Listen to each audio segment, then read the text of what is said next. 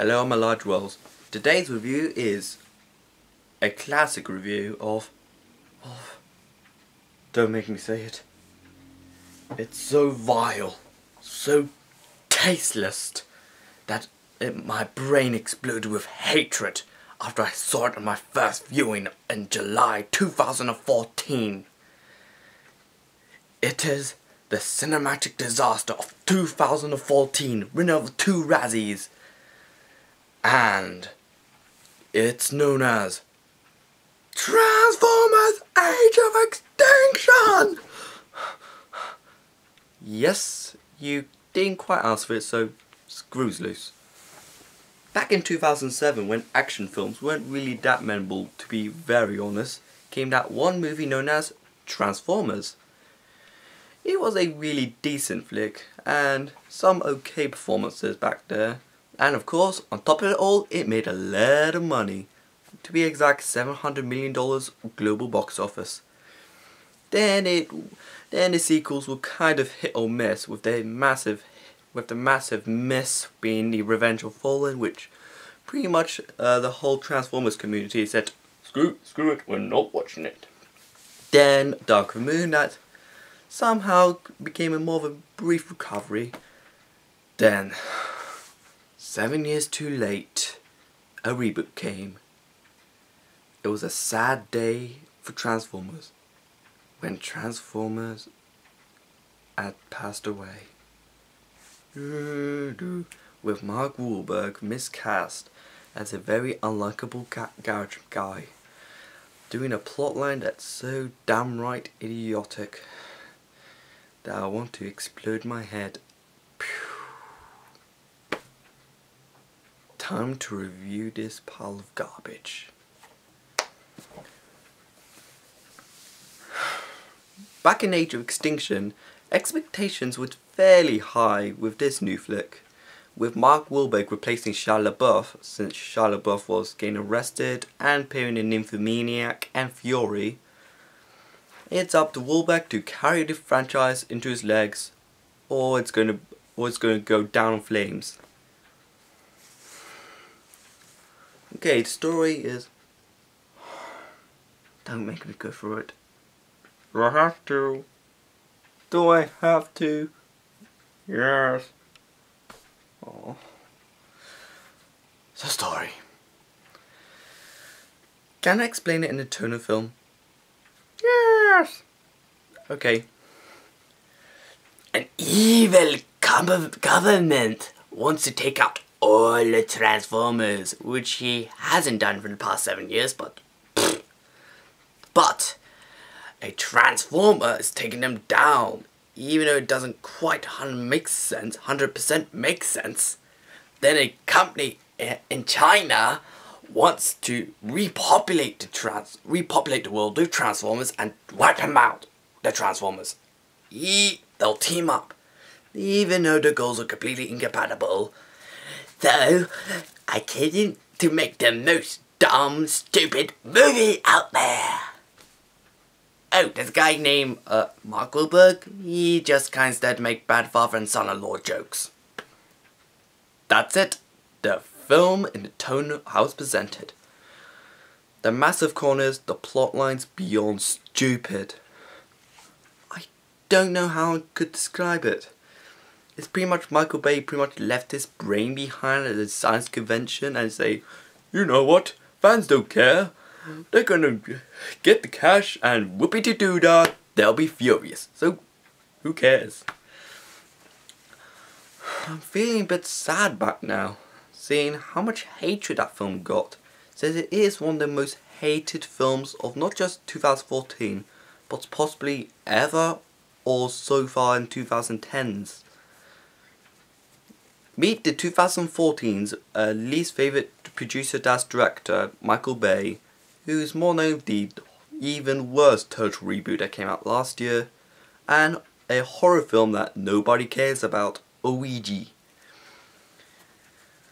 Yeah, the characters in the film, Mark Wahlberg, who plays an unlikable garage person who's an inventor and does nothing but yell and make bad jokes, and that's what he does.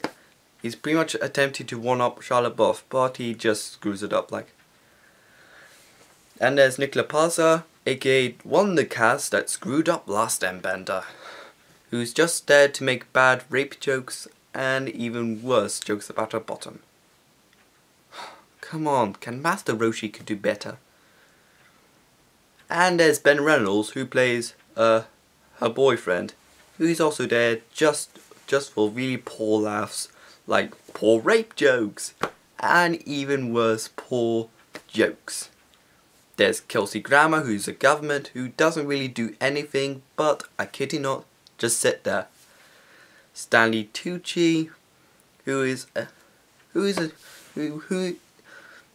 Stanley Tucci, I kid you not, did portray a Venter before, which is in a far more better film you may know as. Oh wait, I lent it over to my uncle Adrian, which is The Wind Rises. In Wind Rises, when Stanley Tucci voices an inventor, he sounds like he's living it. He sounds like he wants to be there. In Age of Extinction, however, he just sounds like he's like, "Hey, I don't want to be in there."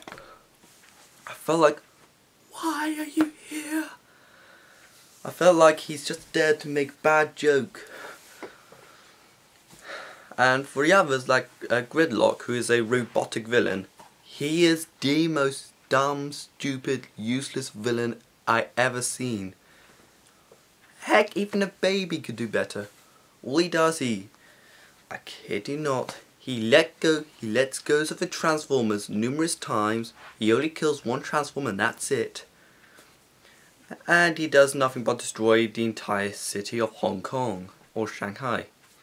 The movie's just hard to follow. I don't know what's a bit into Bay.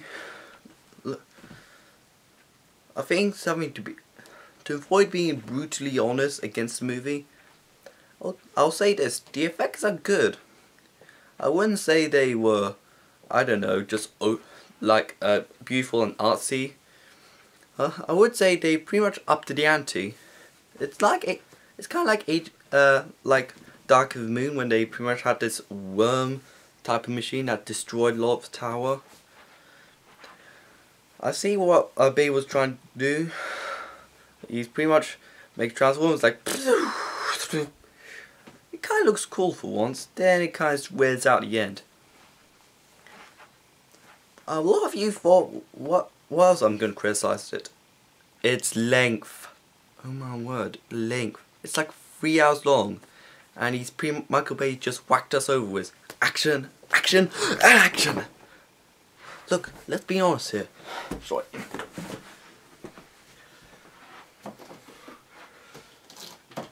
Okay, with Christopher Nolan's Interstellar, yes, I know the movie's 3 hours long. At least Christopher Nolan knows he's making a movie. While for Age of Extinction, he just makes one boring action fest. Conclusion: an over boring, over dumb, over stupid, over hideous Transformers fest that stunk the entire franchise to the new low. It's so awful, in fact, that I consider myself this. I need you guys to think. Think in your mind. Michael Bay is the only director that's making action films directly at 12-year-olds. Don't you think? Look, films that are released around the time, like The Hunger Games, and Mad Max Fury Road, and The Hobbit, they considered critical hits.